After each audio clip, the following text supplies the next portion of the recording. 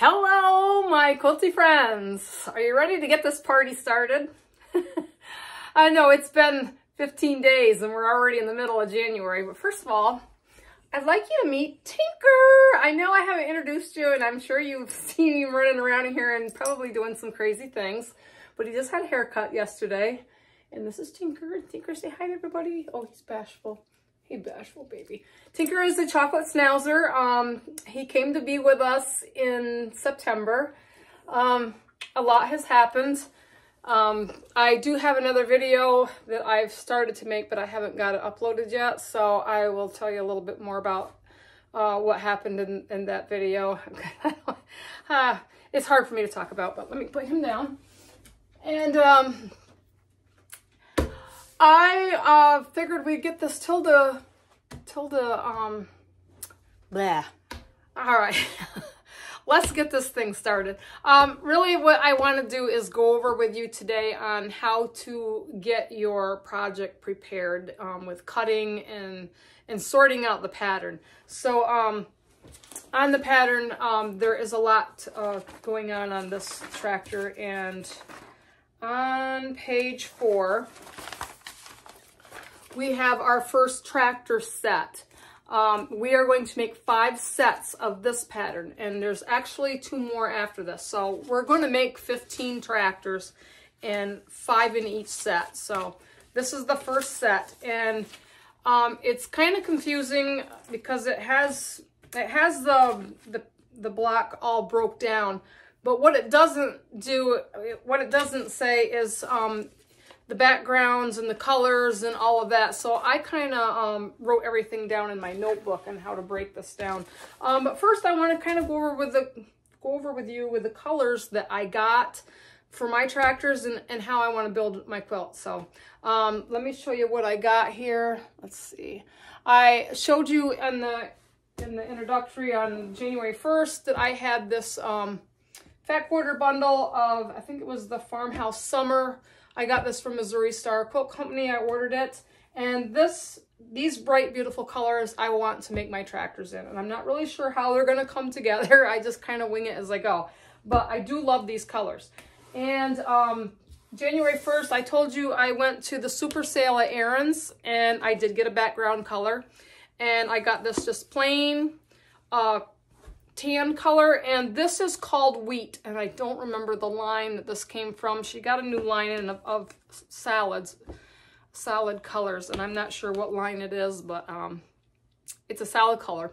And I wanted something to match because I also told you about a Tilda fabric. I'm going to incorporate a Tilda fabric into this project, and I had gotten on this website, and it's called Stash Fabrics, and this is her card, Stash Fabrics, and you can find it online, stashfabrics.com. It's on the back.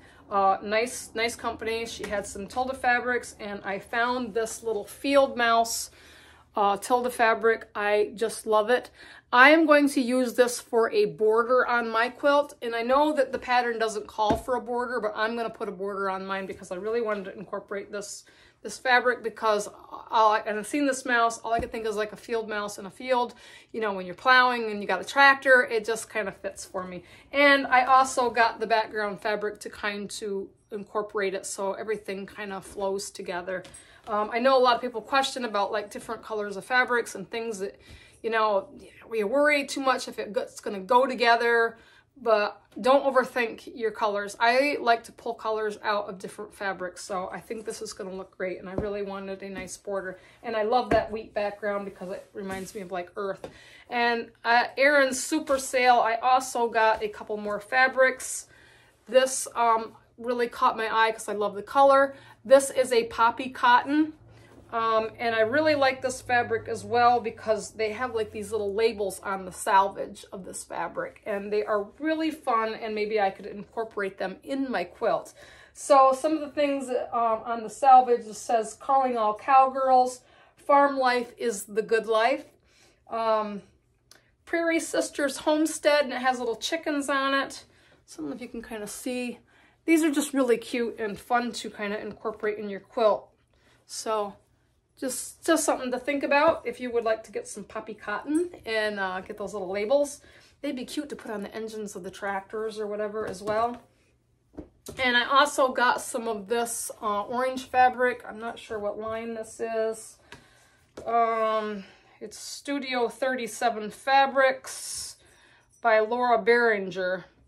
I'm not really sure, but I loved the small print in this fabric and I want to incorporate it in with my tractors. And I also got in my own stash of stuff, and I found this pink because in my Fat Quarter bundle there is some pale shades of pink.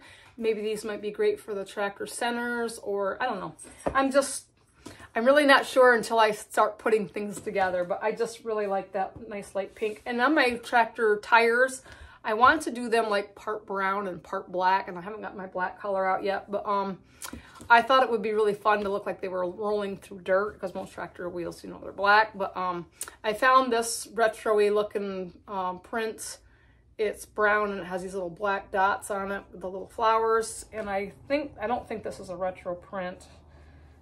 It's called Funky Flowers by Darlene Walhood, Connecting Threads. It might be an older fabric. I'm not sure where I got this, but it was in my stash and I just thought it was fun.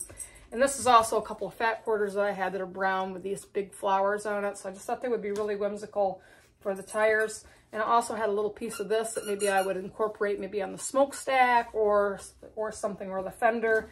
And also like a pale gold color for like maybe the headlamps or the steering wheel. So those are just some of the colors that I want to put in my tractor. So this is a pattern that you can really get creative with your fabrics. I mean, I just think it's going to be really cool, you know. And even you could use farm fabrics like the Farmall or the Alice Chalmers or John Deere, and you can make your tractors however you want. I'm going to make mine kind of girly and fun and whimsical.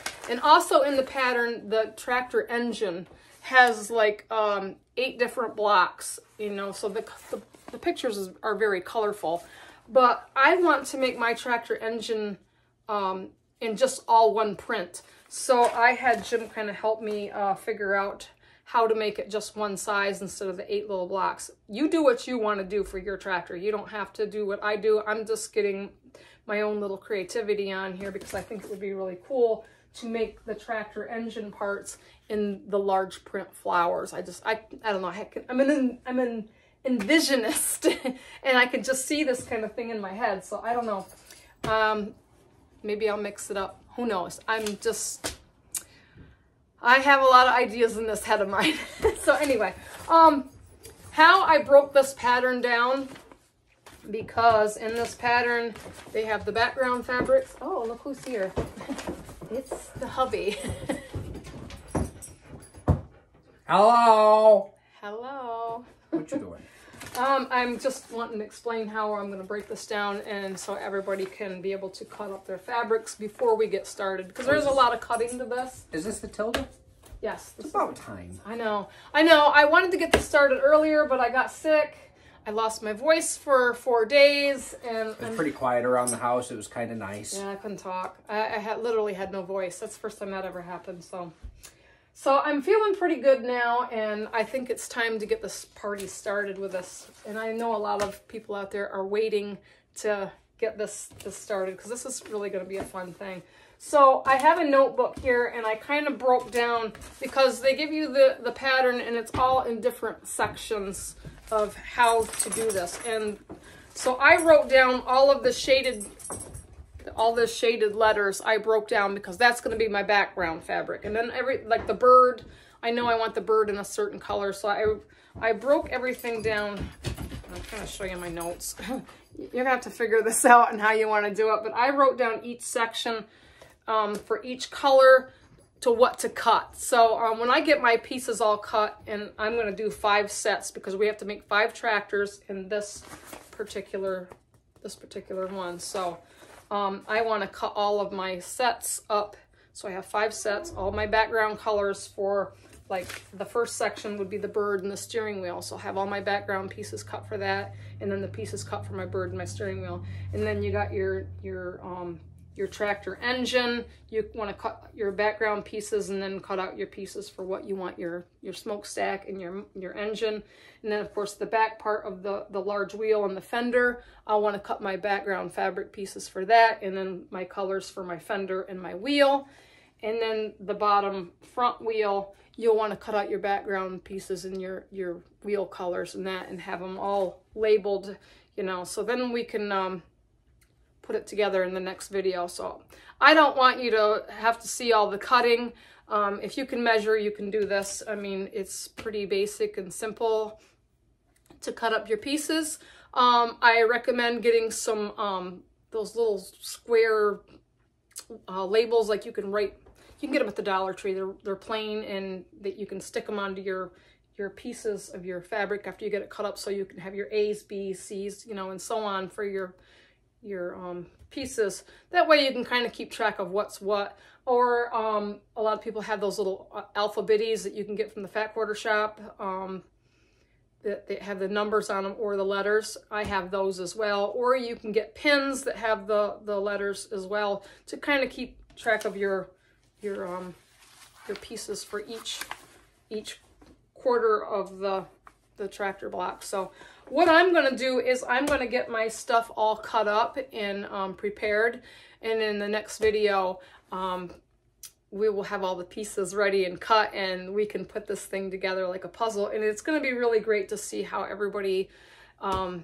does their tractor and whatnot, and I'm really excited. So I'm hoping that maybe you all will either email me some pictures of your tractors, or upload them, or share them on Facebook, on the Country Quilting Facebook that we have here for the farmhouse. I don't know. So it's going to be interesting. Anyway, so I'm going to get busy on cutting up my pieces for the first tractor.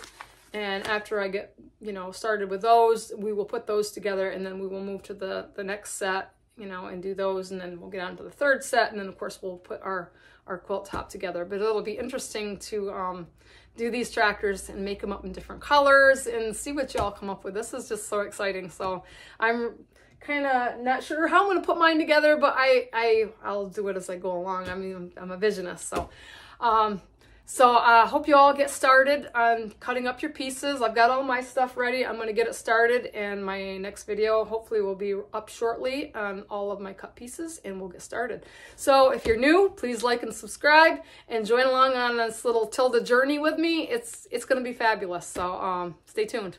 I'll talk to you later. Bye.